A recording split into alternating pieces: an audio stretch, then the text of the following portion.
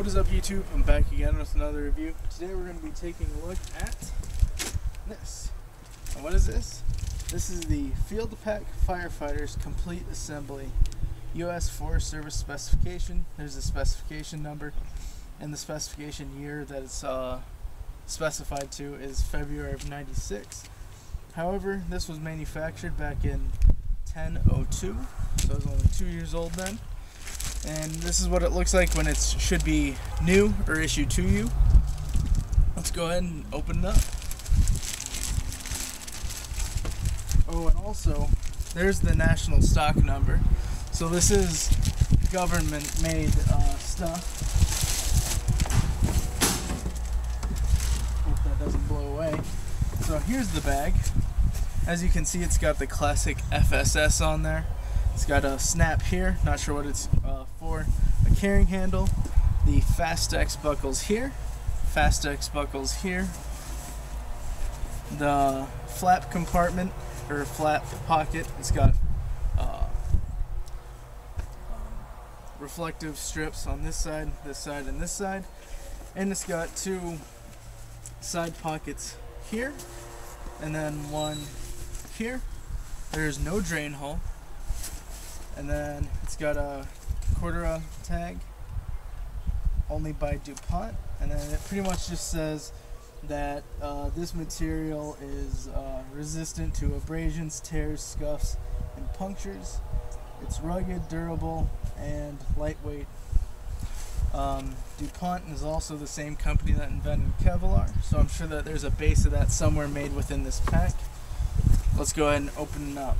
So you got the buckle here.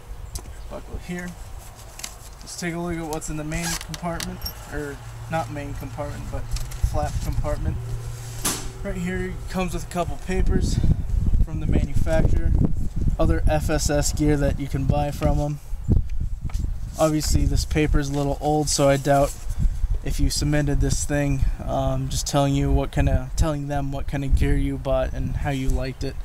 I would doubt that that number still works there at the bottom. And then here's the main instructions. I think it's interesting that their fire shelter, the canteen cover, and the belt pack doesn't have FSS on there, but the bag itself does. And then I'll let you get a close-up of that. So if you guys wanted to read that, then go ahead. Pause the video if you'd like. And then there's this. It just shows the guy wearing it. And then here's the other side. So you see you got your main pack, the two canteen cases, the belt pack, the fire shelter, the harness, and the equipment belt. And judging by their hairstyles, definitely doesn't look like this thing has been updated since the late 90s. And if you guys want to pause the video and read that, then go ahead. I might do an in-depth video later on of the instructions. So, got that covered. There's the typically on military bags, this is the map pack, the map pocket. And then here's the main compartment. It's got a drawstring like that. Go ahead and open it up. You can see that on the inside. You can see the tag. It says Field Pack Firefighters, and then there's the national stock number, and then it was manufactured in October of 2002. Now you may notice that this is not the M1984 Wildland Fireman's Pack. The only difference between that one and this one is that this one has a bit of like a sheet of plastic in the back, and it helps your back a little bit more. Down at the fire station, mine is the M1984, so it doesn't have this, and the nylon is green, so it doesn't support your back as good, but pretty much does the exact same thing. And then without the gear in there, you can see how much space that you have. I'd say it's a little bit smaller than a tropical rucksack, just to give you collectors a perspective of size. So then, now that you got it laid out, or now that you have it unpacked, let's make sure that you have everything. You have the suspenders, the utility belt, the belt pack, which I think this is the equivalent of a butt pack for the fire service. As you can see, it uses the Alice clips. It says belt pack. There's the national stock number. I think that's a lot number, and then there's the manufacturing number or date, November of '02. And it's got straps up top, which I think strap to the suspenders. Mine down at the fire station, I don't have this bag, so I'd actually have to take a look at it to see how it's used. And then it's got the zipper, just to show you guys how big it is. So it actually folds out pretty good size, and it's got the standard FSS on there. We like that stuff. We like the FSS on there. Then we got the two canteen covers or carriers, or canteen case. There's the national stock number, there's the lot number, and then this one was made of May of '02. There's the Alice clips, there's the FSS, and then there's just the two snaps, and then there's the inside. Now, all this yellow fabric, all of it is waterproofed or rubberized. And you should have two of those. Here's the second one. So, let's open up or unravel the belt.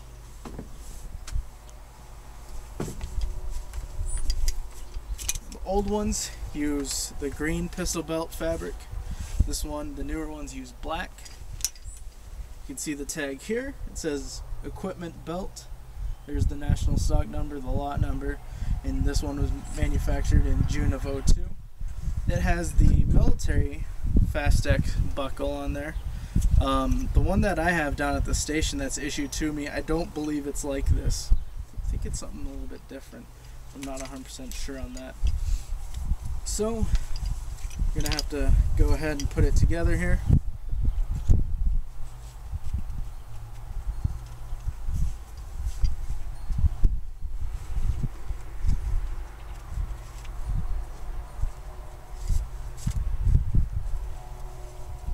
Not necessarily a fan of this design, but whatever. And then on the back, well, I'll show you guys that when we get out the suspenders. And then here are the suspenders.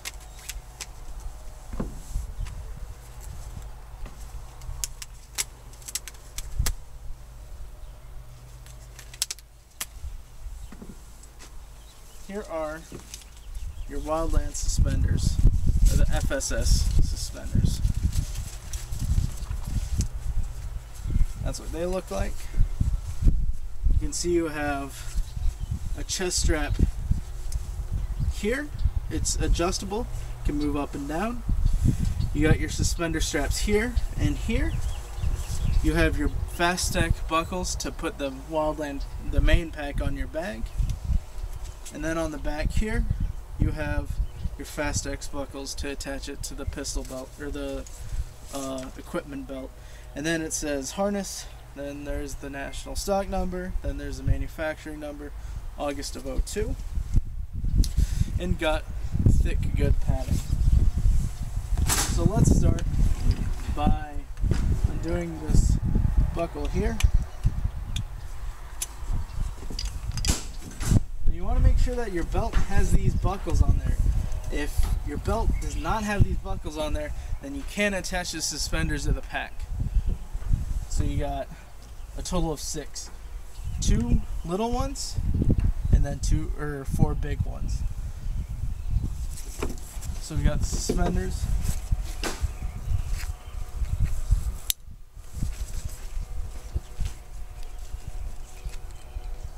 I really don't care for how they made these suspenders go back so far.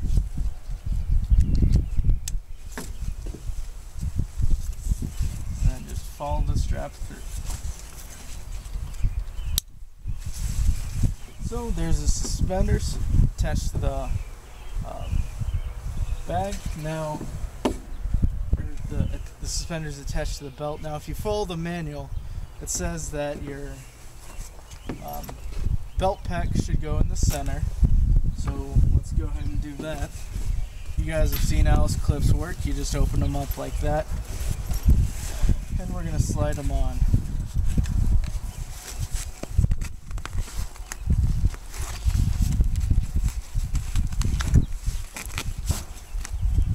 Like so.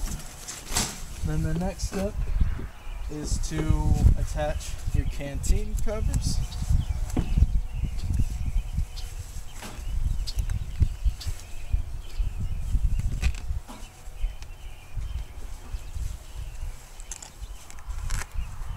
So we got that attached.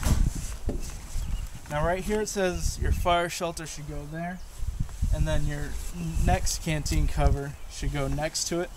I currently do not have a fire shelter. That's for you wildland guys or anybody who's been in the fire service. That's the one thing that you'll notice is wrong with this, is that there's no fire shelter. For those of you not in the fire service, pretty much if you go on any wildland or grass fire, you have to have a fire shelter, and that's the bottom line. Go ahead and attach this last one.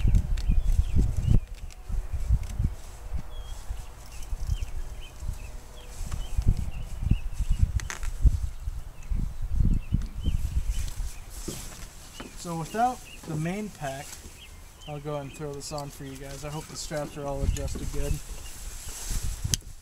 This is how this should look.